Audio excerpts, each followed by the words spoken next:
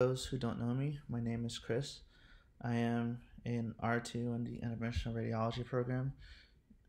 I'm going to be presenting to you today on my project entitled The Quantitative Assessment of the Effect of Intra-arterial Nitroglycerin on Hepatocellular Carcinoma Perfusion using 2D perfusion angiography.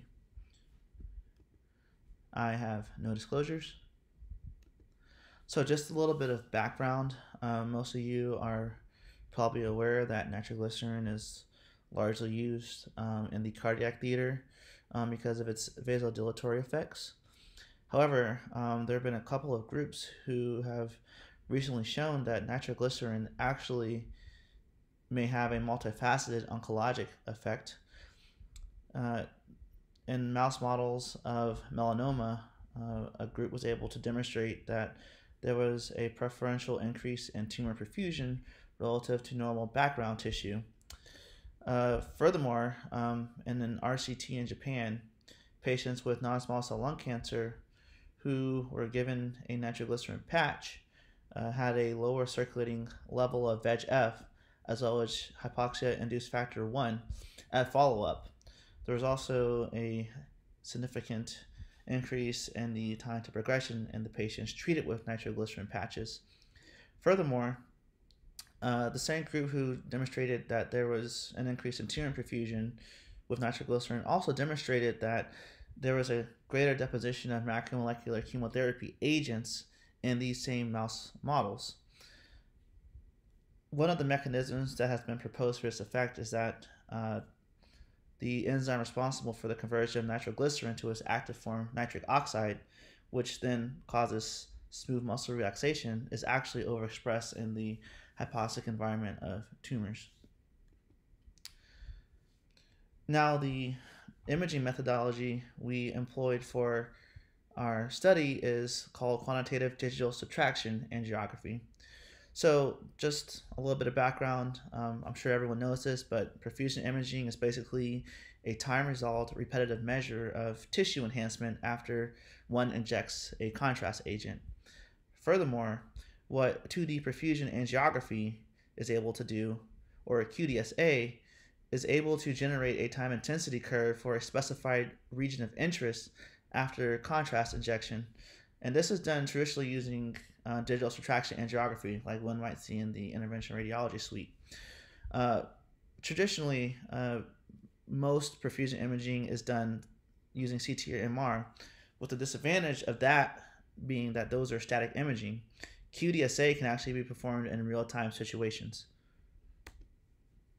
So our hypothesis is that there is going to be an increase in perfusion to hepatocellular carcinoma lesions after the intra-arterial administration of nitroglycerin, and our secondary goal was to kind of assess the utility of 2D perfusion angiography.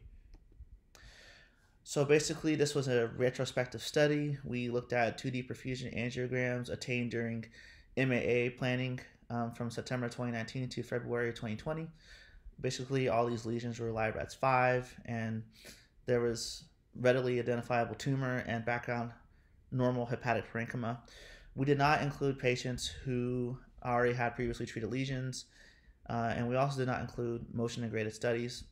Basically, the way we calculated this is, I'll show you on the next slide, but we demonstrated that you can actually create a ratio using the area under the curve of the time intensity curves before and after intra-arterial nitroglycerin administration. And basically what we did was we compared the ratios of pre-nitroglycerin and post-nitroglycerin before and after nitroglycerin using a two-tailed unpaired t-test. And our results basically demonstrated, we were able to get 12 patients with 12 good arteriograms. Our results demonstrated that there is a significant increase in the HCC to background liver ratio after the administration of intra-arterial nitroglycerin, with the pre-nitroglycerin ratio being 2.18 and the post-nitroglycerin ratio being 3.14. So this is basically what the data looks like. As you can see here, I hope you can see my mouse.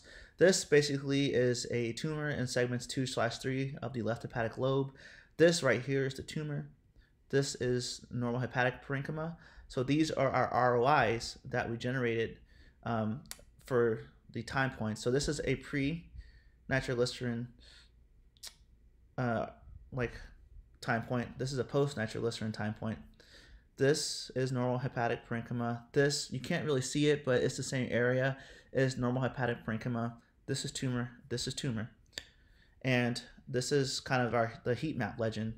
And you can kind of already tell from this that, at these time points, there is a greater density of contrast here, as you can tell by the increased color on the heat map. And so this is over here, this is what the data ends up looking like. I know this is kind of hard to see, but the top curve is post nitroglycerin administration for the tumor ROI. This is the pre-nitroglycerin tumor ROI. Down here, these are your normal tissue. So the pink is the post-normal hepatic parenchyma ROI, and the pink is the post-nitroglycerin hepatic parenchyma ROI. And so you can already tell from here that if you were just kind of to eyeball the area under the curve ratios, if you compared the pink area under the curve to the white area under the curve, there's already an increase. So these are our results. This is kind of like a breakdown of the patients. 11 out of 12 were male. The majority of them had cirrhosis, with the etiology behind their chronic liver disease being hepatitis C. Average MEL score was 9.6. And this is kind of a breakdown of the arteriograms and the locations of the tumors. The majority of tumors were in the right hepatic lobe. The mean nitroglycerin dose was 279 micrograms. And then you can kind of see here that these are the ratio of the area under the curve for pre and post, and in the vast majority of them, except for 2, there was an increase in the ratio after nitroglycerin administration. And this is kind of a graph showing the pre and post ratios. You can tell here that this is the pre at 2.8, the area in the curve being 2.8, and post, the average area in the curve being 3.14, and our p-value was less than 0.05. So summarily, there was a significant increase in the perfusion to HCC after the administration of intra-arterial nitroglycerin. Basically, this has kind of broad-ranging therapeutic implications. Basically, whenever we're kind of coming out with a dose for endovascular treatment, such as radial embolization, you use the ratio of the tumor to normal volume to kind of estimate the embolic uptake. However, this often ends up actually being a qualitative measure, as you can't really quantitatively measure this. And furthermore, it's a static image because these are actually generated normally from MRs or CTs, and it's kind of difficult to really kind of estimate, like, after you inject the particles, what is the perfusion breakdown going to be.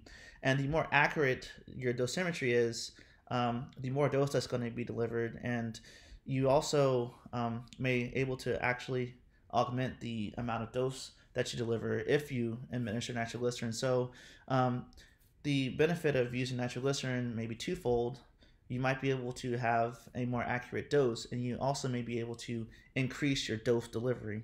And theoretically down the line, this may lead to a survival benefit. And kind of the physics behind this is basically there's Pucellar's law, which states that the flow through a tubular structure is proportional to resistance. And I don't know if you can see my mouse, but if you look at the flow rate, it is inversely proportional to resistance. And if you kind of break that down, you can kind of see that flow rate is directly proportional to the radius. So if there's a 2-fold increase in the radius, you're going to increase your flow rate by 16 times. So you can kind of imagine that using nitroglycerin to dilate your arteries, you're actually going to preferentially increase the flow by a order of magnitude to tumor rather than normal tissue. And this may have therapeutic implications down the line. There are some limitations with this technique, the biggest one being patient motion artifact. Patients have to stay still for the duration of the contrast injection, and sometimes patients aren't able to do that. And then there were 2 patients who did not actually increase their ratio after nitroglycerin administration, and they were already on nitrates. And they may actually have already had maximally dilated vasculature. The other limitation is that this is inherently a two-dimensional perfusion technology. Tumors are 3D, and so you may be slightly overestimating or underestimating the change in perfusion to them. And the other limitation to this is that you cannot actually measure absolute perfusion values. You have to normalize this data. Future directions include, enrolling a large number of patients, and then hopefully coming up with some way to randomize nitroglycerin administration without there being a harmful impact on such a study. And then the other kind of direction we want to move in is assessing tumor permeability using Lipiodol, because nitroglycerin, as I said before, has actually been demonstrated to increase the permeability of tumors.